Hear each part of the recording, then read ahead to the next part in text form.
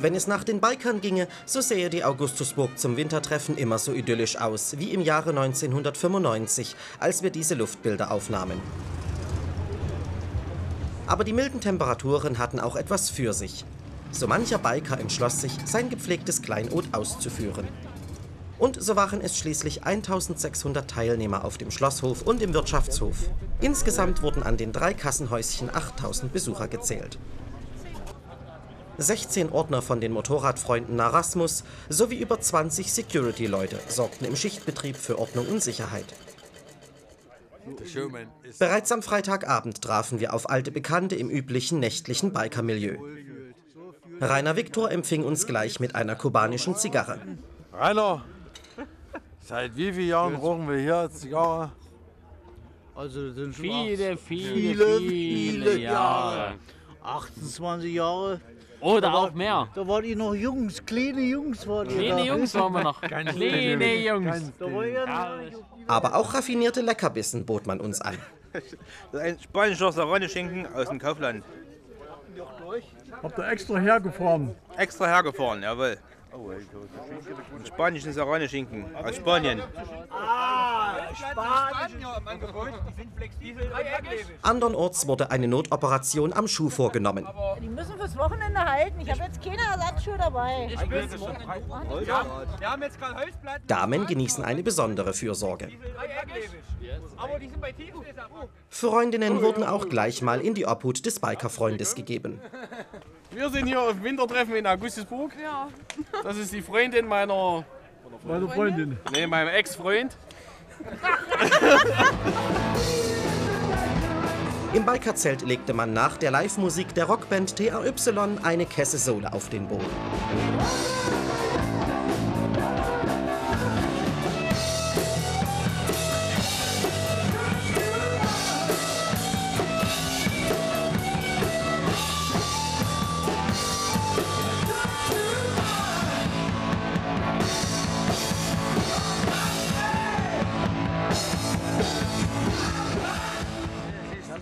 Im Kreml brennt das Licht. Damit ist die Schlossverwaltung gemeint. Aber zu einer richtigen Begrüßung durch die Schlosschefin Patricia Mein kam es erst am nächsten Tag. Vorerst winkt die Schlosschefin den Bikern einen guten Morgengruß.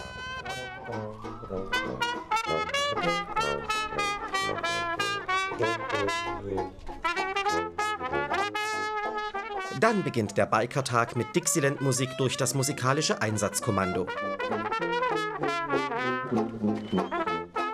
Die Ersatzteilsucher sind auf dem Weg zum Steinbruch. Es ist eine Kletterpartie. Ja, Steinbruch. Voll ohne Ende. Mehr Schrott wie Was Gutes. ja. Nicht alles, aber Teil. Im Bikerzelt sorgt MEK mit ein paar Takten für gute Stimmung.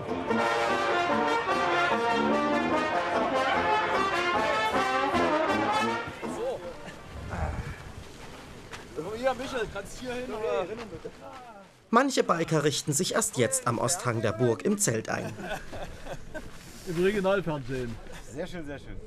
So werden wir die Nacht verbringen heute. Ja. Und die anderen denken schon ans Feuermachen und Brennholzvorräte.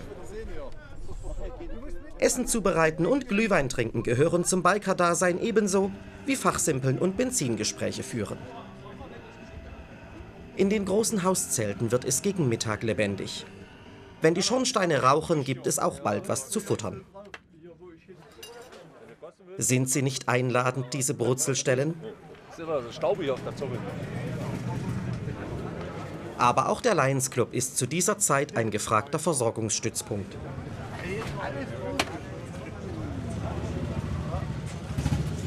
Sehr lecker.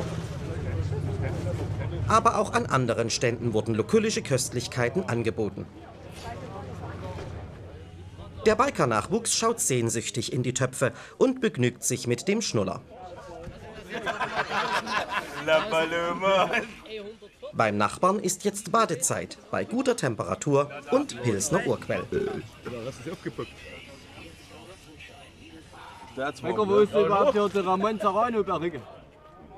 Auch eine Frauenschutzzone mit Tannenbaum ist vorhanden. Doch wenden wir uns jetzt den Biker-Highlights zu. Alte Stücke sind selten geworden, wie dieses SR1-Moped.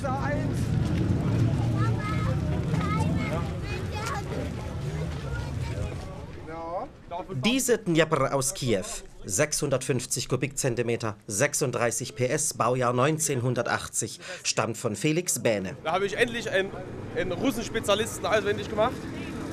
Und der hat mit dem Motor neu gemacht, sodass die Karre gelaufen ist. Und da bin ich vielleicht 3000 Kilometer gefahren. Ein eigenwillig geformter Beiwagen als Schwein. Eine AWO Sport mit Digitalfoto festgehalten. Tom Schönherr ist stolz auf seine RT-2. In Schobau geboren. Ich habe sie zum Glück in dem gut erhaltenen Zustand erworben, aber sie stand halt 10 Jahre, war alles vergammelt, der Tank verrostet. Und weil es eine MZ ist, habe ich alles sauber gemacht, eine neue Kerze reingeschraubt und seitdem bin ich schon über 1000 Kilometer gefahren. Eine MZ-Trophy mit grünem Anstrich könnte vom Forst sein. Der letzte Rest vom Schützenfest. Wissen Sie, was ein Glühweinkocher mit AWO-Motor ist? Alle. Am Berg hoch ist dann die Sache warm, ne? 2 Minuten ist er warm bei 1 Liter. Das geht schnell.